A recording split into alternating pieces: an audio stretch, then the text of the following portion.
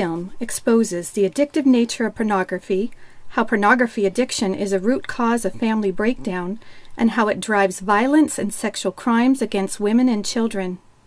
This film is not intended, however, to imply that the majority of pornography viewers will end up committing sexual crimes, or that the individuals who appear in this film have committed such crimes, unless they specifically indicate so.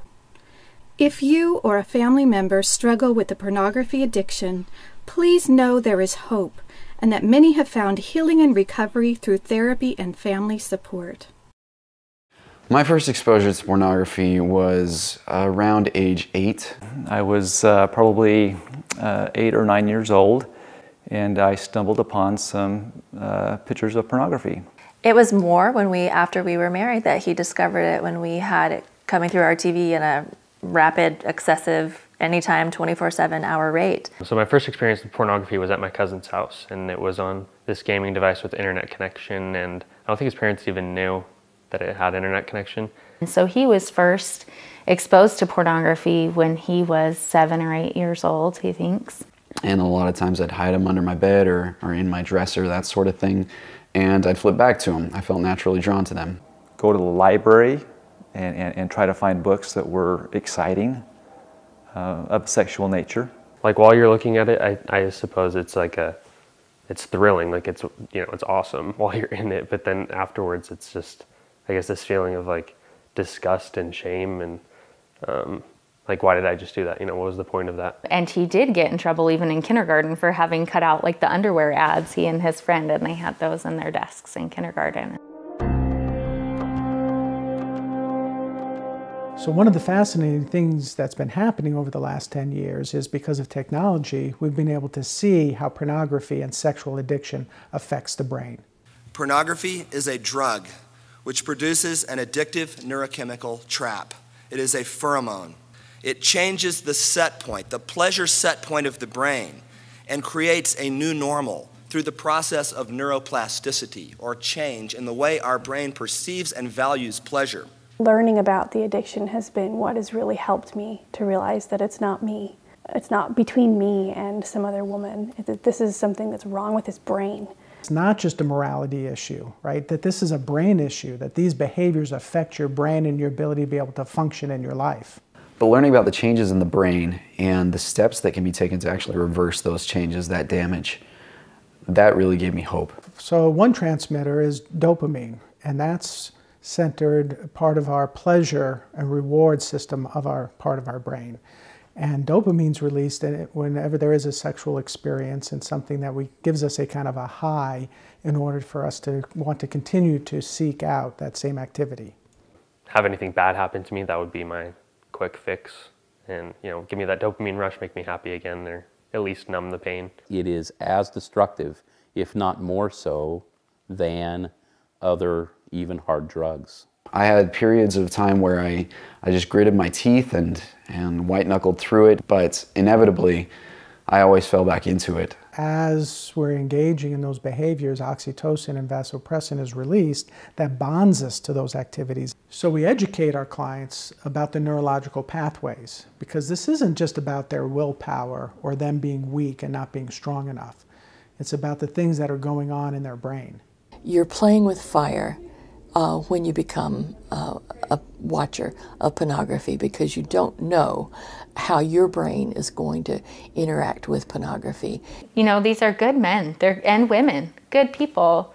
These are not people who are going out looking for that. They're people who are coming across it innocently. So where they may have started off with some very basic pornographic images, it has a tendency to escalate, going to massage parlors, going to escorts, seeking prostitutes, looking to hook up with anonymous individuals online. Progression from nudity to hardcore sexual acts, bestiality, sadomasochism, child porn. What the brain is really searching for is something new.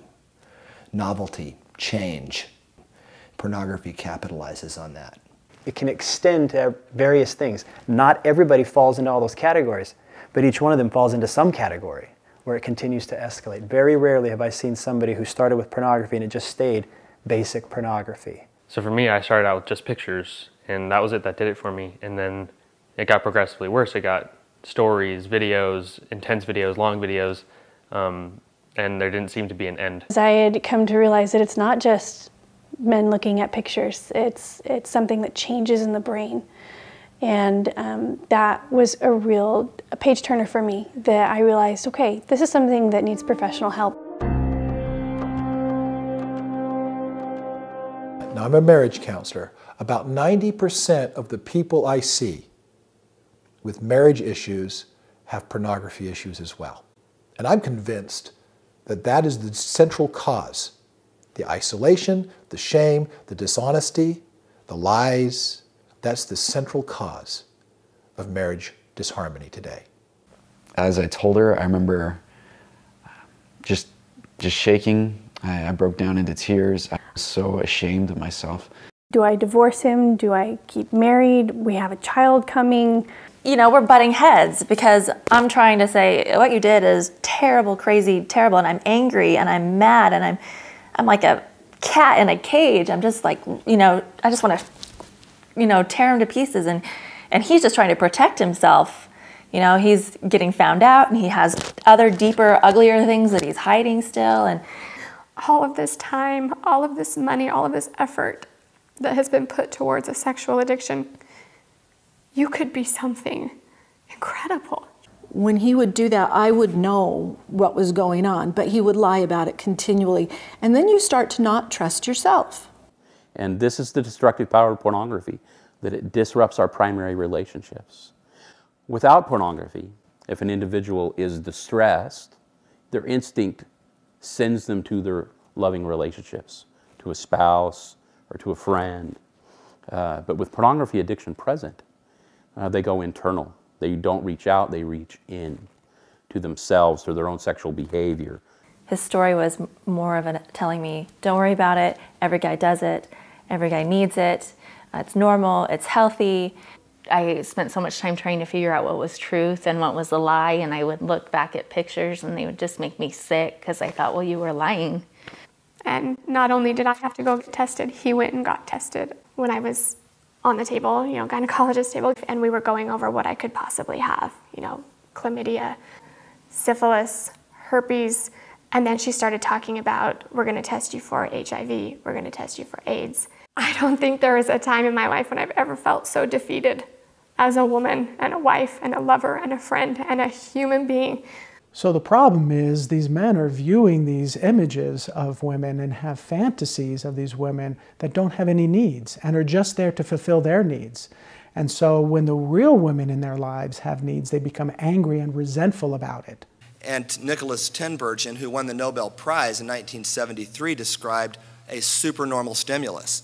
He first started with birds. He painted bird eggs bigger and prettier than normal bird eggs and found that the birds would leave their own eggs and roost the plaster eggs because they were bigger and prettier. It was a higher, supranormal, over what they encountered in nature. Then he painted female butterflies' wings bigger and brighter than normal female butterflies, and these male butterflies actually mated or tried to with the paper female butterflies and ignored the real female butterflies.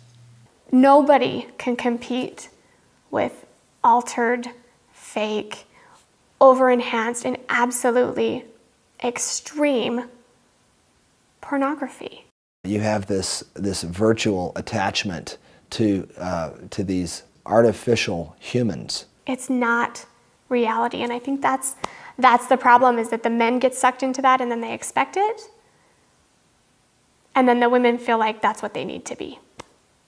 And I don't want this dull, normal. I want exciting. I want new. I want enhanced. Dysfunction, erectile dysfunction results. Pornography is leading to sexual dysfunction.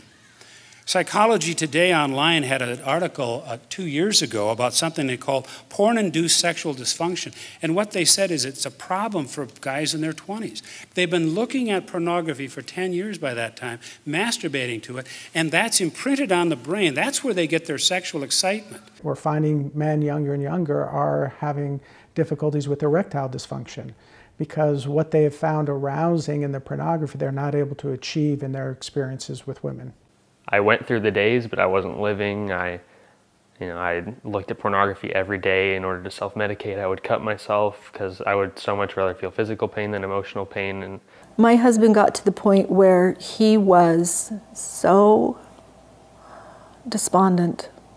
He thought many, many times about taking his own life. I hated myself, hated God, hated everybody. Why me? Why, as a child, for crying out loud? Pornography images are resulting in a massive shift in the way our children are developing their sexual template. The premature sexualization of our youth is at an all-time high, and it's only going to continue to get higher based on the trends that we're seeing. You become sexualized as a 6, 7, 8-year-old kid, joking about it, kind of following the lead of where this pornography is taking you. Psychologists say that it's not like some casual observation that you see that flits on the mind and goes out. It's permanently imprinted on the mind, and those children, as much as they would like to, cannot escape those memories and escape those images. I still remember those images of what I saw as an 8-year-old child. I can't remember what I did last week, but these things, they just stuck with me. But when they go to the internet with curiosity, they're not going to get healthy, good information about sexuality. What they're going to get is a vast array of pornography that doesn't educate them well about what sex really is, about what relationships really are. They get the opposite. But children aren't in a capacity to make informed long-term decisions about that. Again, we're learning much more about the brain. Children's brains are very uniquely unadapted to that. Remember, their frontal lobes aren't formed, and they're going to be able to process that and understand all the nuances and implications of the behavior later. It's ridiculous. Now, if you can think of anything deviant and dark, somebody else already has and has created a forum online to post it, to publish it, to promote it, to expose it. So I'm aware that there are these comprehensive sexuality education programs that are emerging out there that are teaching children to explore, engage in sexual behaviors and activities that are pleasurable and whatever they want to do. That kind of early exposure for children is damaging to their development, to both their social and sexual development, that inhibits their ability to have healthy sexual, emotional relationships later on in life. When sexual freedom is the priority, when people are encouraged to begin sexual activity at an early age, to explore and to experiment with different partners, then sexual health suffers. It is a normal, natural response for your body to respond to another naked body that way. But it's just not the right time for someone so young. There's no stop valve.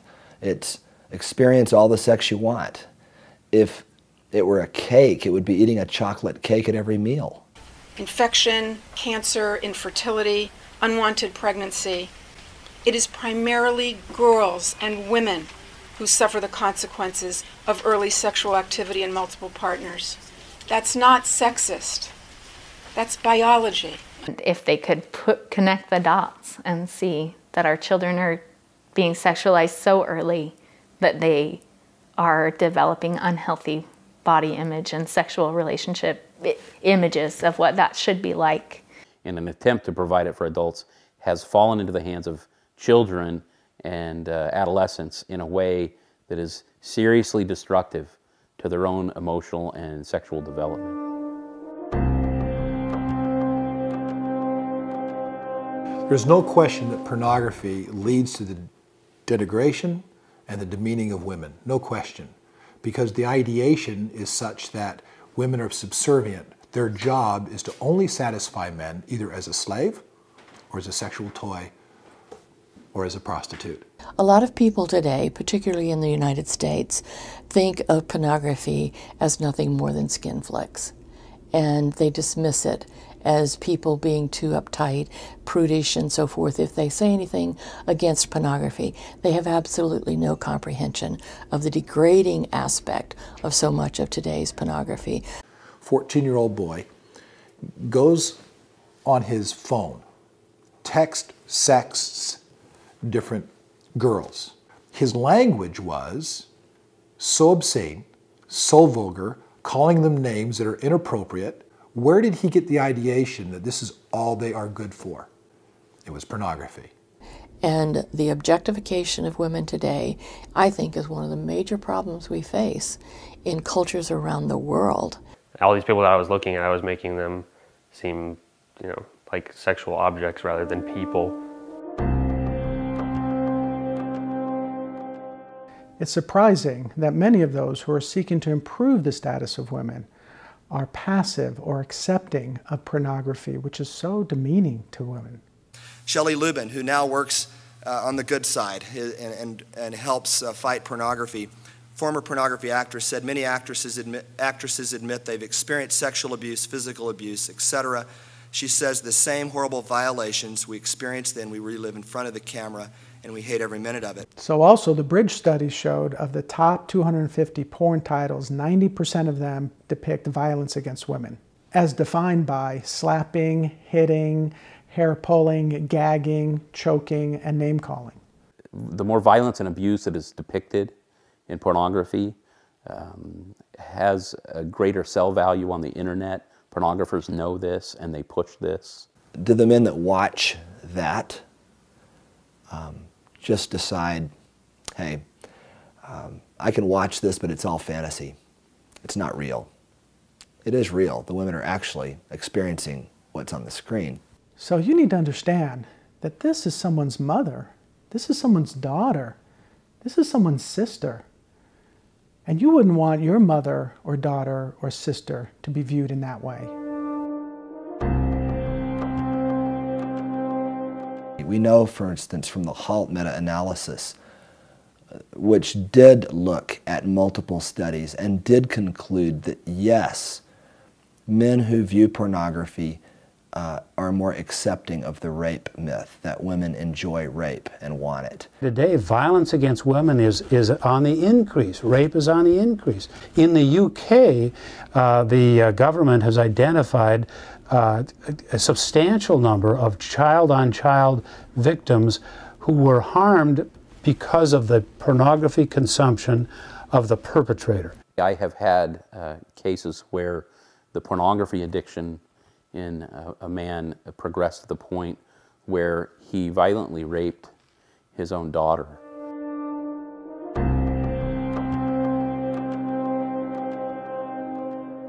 Most of the individuals that I work with, their desire and appetite for seeking somebody like a prostitute had its origins in their exposure to pornography. Victims of prostitution and violence and trafficking will tell you that the industry has gotten so much more difficult because the men are demanding much more violence than they ever did before.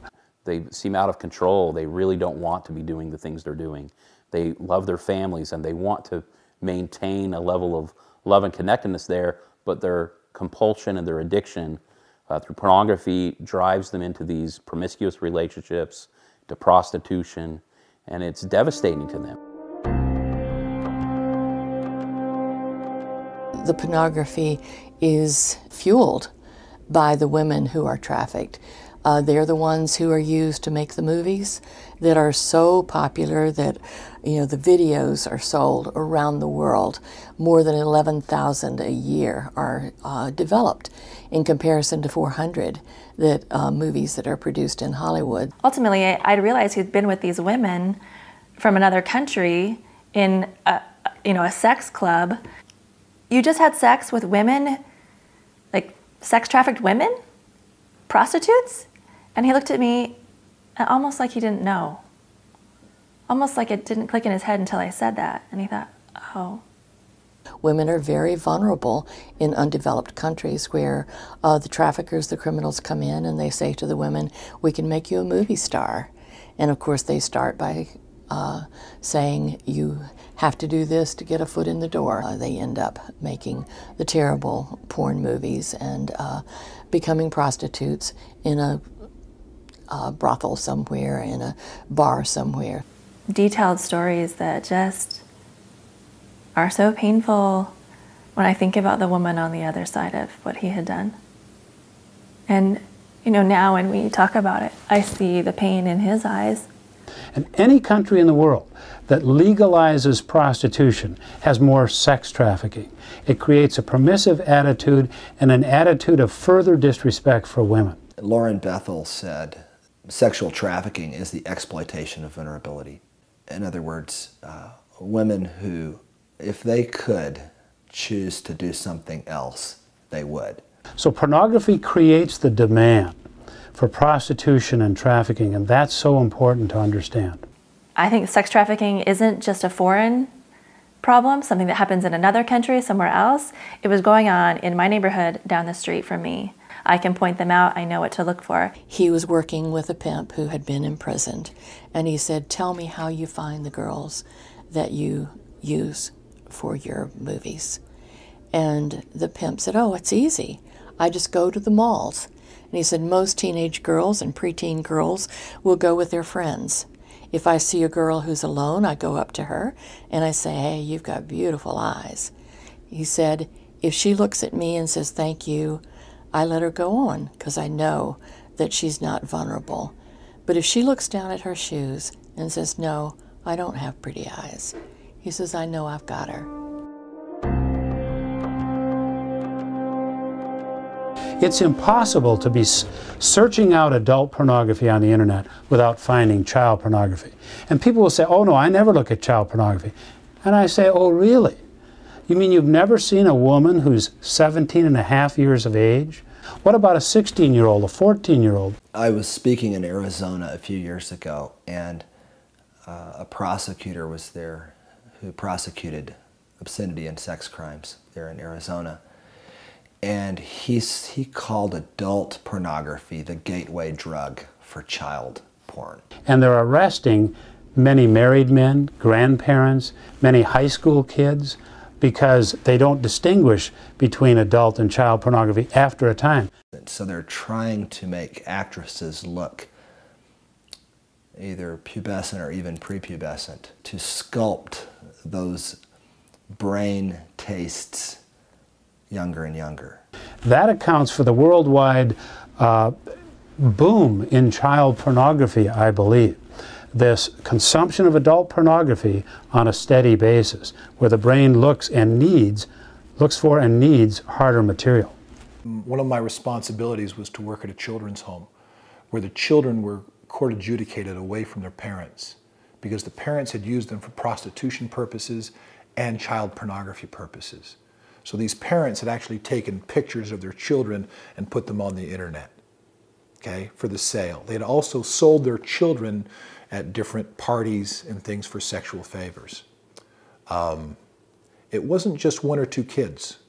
We were dealing with 50, 60, 70, 100 different children who would have this take place in their lives. In more developed countries, the runaways, the castaways, the throwaway children are the ones who are so vulnerable because the criminal networks know where they are, they know how to find them, and they prey on them.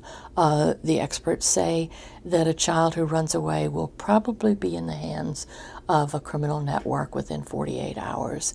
Individuals that commit crimes against children, for example, sexual crimes against children, report to a high percentage that their issues began with pornography, that they find themselves needing more stimulation from things that they would never have originally described as being sexually arousing to them. Every country should have laws prohibiting the distribution of adult and child pornography. Now, many people argue, well, it should be just child pornography. Adult pornography, you should do what you want. People should have that right. But when we know that looking at adult pornography leads many to child pornography, we have to go back to the source of the crime, and it's adult pornography. When I walk into a room, I don't think, who in here struggles with pornography? Now I think, who in here hasn't encountered pornography in their lifetime? It is going to continue, and it's going to continue to take lives and drain them of every ounce of happiness. We need to do something about it.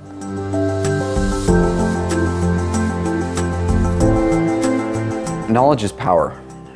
I firmly believe that, particularly with this addiction. The more people learn about the addiction, about the chemistry that happens in the brain during the addiction process and what an addict goes through, the more they will be able to be a support. I think it's so important for those that are struggling to always remember that there's not anything that's happened to you that you can't heal from. I finally see that there's a light at the end of the tunnel, and I know that there is for everyone.